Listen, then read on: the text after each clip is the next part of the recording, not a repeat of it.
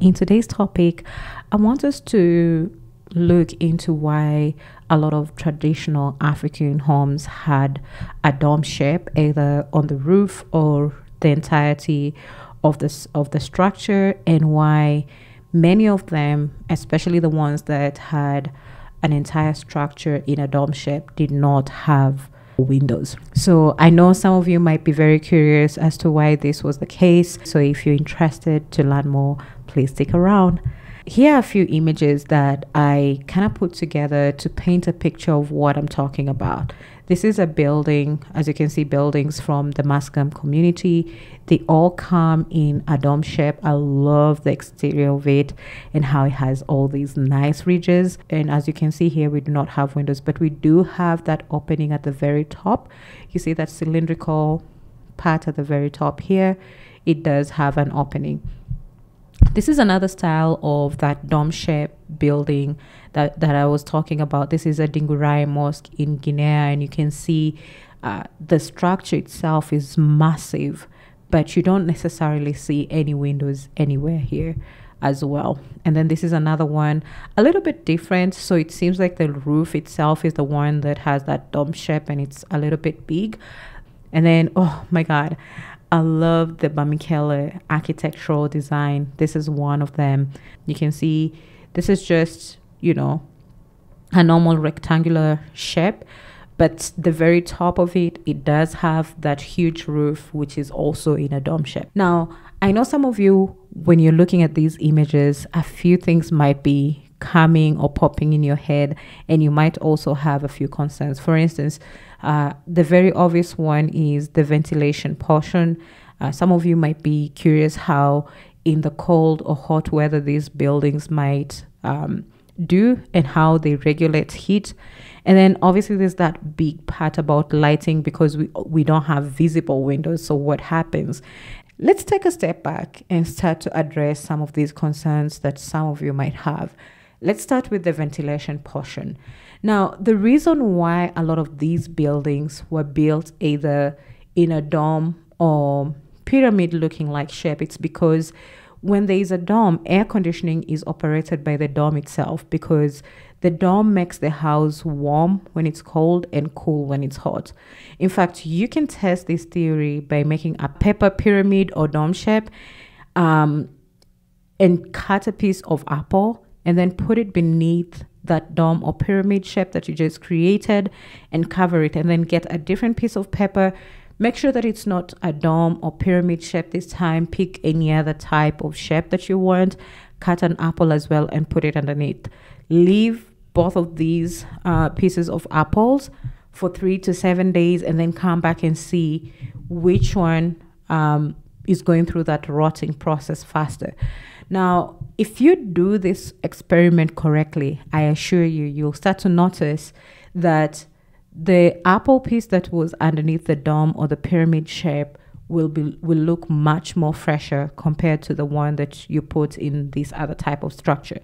And it's simply because of that process of, for some reason, the dome and the pyramid shape, it allows, air to be well circulated within that space. And so it provides a natural way of air conditioning. To answer the second question about heat and cold, I came across this really beautiful article done by the National Geographic. The title is The Extraordinary Benefits of a House Made of Mud. And I'll just link it on the description below. If any of you are interested to learn more, then please, I would encourage you to go ahead and read it. It was talking about how, especially mud houses, they're naturally known to keep the house cool, especially during extreme temperatures. And that mixed with the natural ventilation that is achieved by the dome shape, or let's say the pyramid shape of the overall structure of the house, it contributes significantly to an incredible architectural designs that ensures the home is just well ventilated during very hot or cold seasons in a very natural way.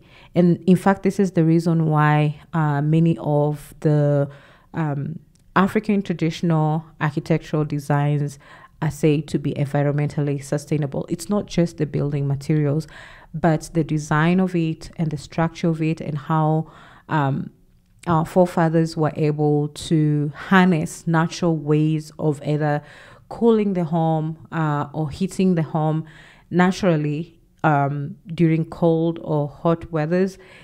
It's incredible. It's almost genius, because think about it. This was done way, way back, even before we had computers and all this fancy technology that we have now. And so people now use air conditioning machines, and think about the amount of waste. Think about the amount of energy consumption that we are using. You know, some of these machines have what we call HFCs, which emit potent greenhouse gases, which technically contributes to the degradation of the ozone layer. And so there's a lot for us to unpack there. At the end of the day, yes, we are cooling our homes today, we are heating our homes, but at what expense? At what expense? This is not sustainable, you know, for the environments that we're living in. And so we have to get to that place where we come up to with a nice compromise, where we start to understand how are we able to now start to utilize some of these natural ways to be able to achieve sustainability within our environments. And I think that is an important point to consider. Let me talk a little bit about lighting. Lighting was not great. I don't know whether our forefathers were prioritizing security and the natural ventilation, but it was not as bad as people think it was, because as you can see, this is a Masgam community home. And I was saying that it has that opening at the very top. And this is how it looks from the inside. So from the outside, you might think, oh my God, this house is in complete, total darkness. But it's not true. They did have some degree of lighting. Obviously, if you compare this to what we have now, there's room for us to improve here. And this is what I've been talking about. That if we had a real opportunity to go and utilize the indigenous knowledge that our forefathers have built, this is a good foundation for us to continue to expound and do research and see how we can continue to add to this technology in a sustainable way and in a natural way, so that we can continue to have more beautiful homes. But it seems like we've put all that aside and we've gone to the extreme side, which is quote unquote what we call now the modern day of living. And we're putting all these concrete blocks everywhere.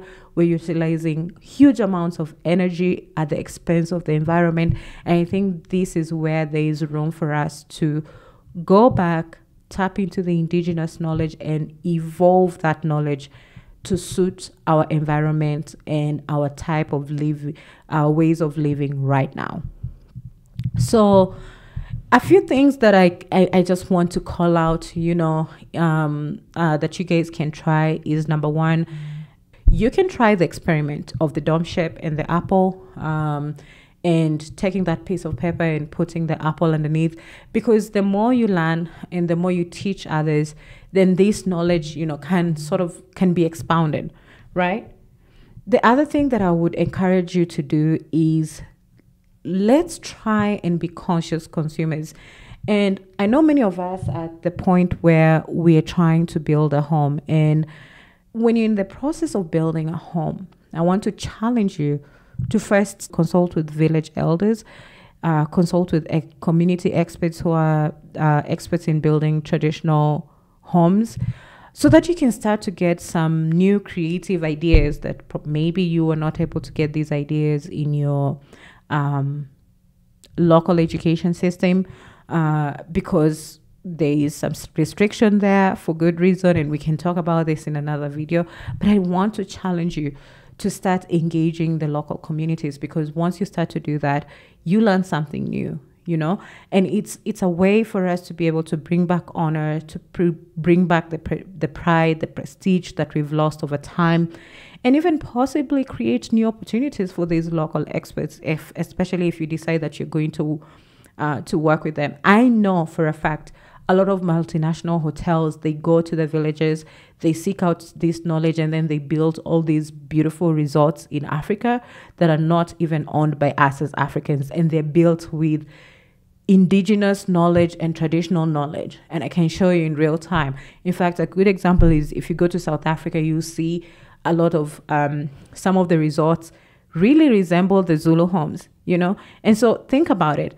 If these big business people are already doing this, you know, what about you, the person who is already living there in the motherland? What if you start to take the advantage of this indigenous knowledge and you start to enrich yourself and your community and others? Now, that could be a game changer. So that is all about being conscious consumers. The second way in which we can be conscious consumers is to challenge the architects that we choose to work with to start to incorporate African traditional architectural designs in the homes that we're building. There's no problem with us working with hybrids, because the more of us start to demand or ask for African architectural design, then the way it works is that we, the consumers, have the power to push the supply and the demand. The other thing is that when you decide that you're going to take that step and you're going to build your home, I know this can be a daunting task, but pick up a camera, pick up your phone, you know, record that process, share it publicly, you know, so that we can start educating each other. I tell you for free, doing research on African architecture is one of the hardest jobs, because the information is very scattered. It's very limited. And some of it is, frankly, there's a lot of misinformation as well. And for good reason. I think it's created that way so that we can have a gap, because when you have a gap, you tend to look at other options other than your own. And so let's encourage each other to document our stories and share them publicly. I mean, that's why I do this channel anyway. And then lastly, we do import a lot of products, building products for building from other countries, especially China, in Africa.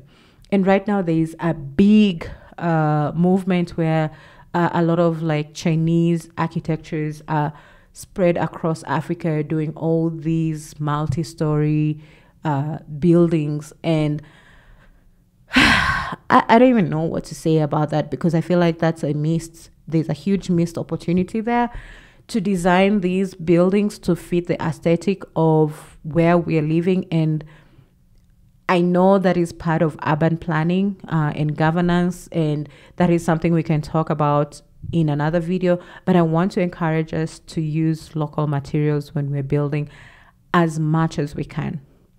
There is an opportunity for us to start creating a market for ourselves, because think about it, when you're constantly importing things, who is benefiting more? Yes, you might have what you call a beautiful home, but who benefited more in that whole process? Think about it. So these are just some of the few things where I feel like we can start to utilize the old indigenous knowledge that has been hidden from us, and we can start to incorporate that in our modern day world, and we can start to change the way we are living today as Africans, and we can start to challenge each other. You guys let me know what you think, especially about this topic. Did you find it useful? Did you find it informative? Let's discuss on the comment section. And until next time, cheers.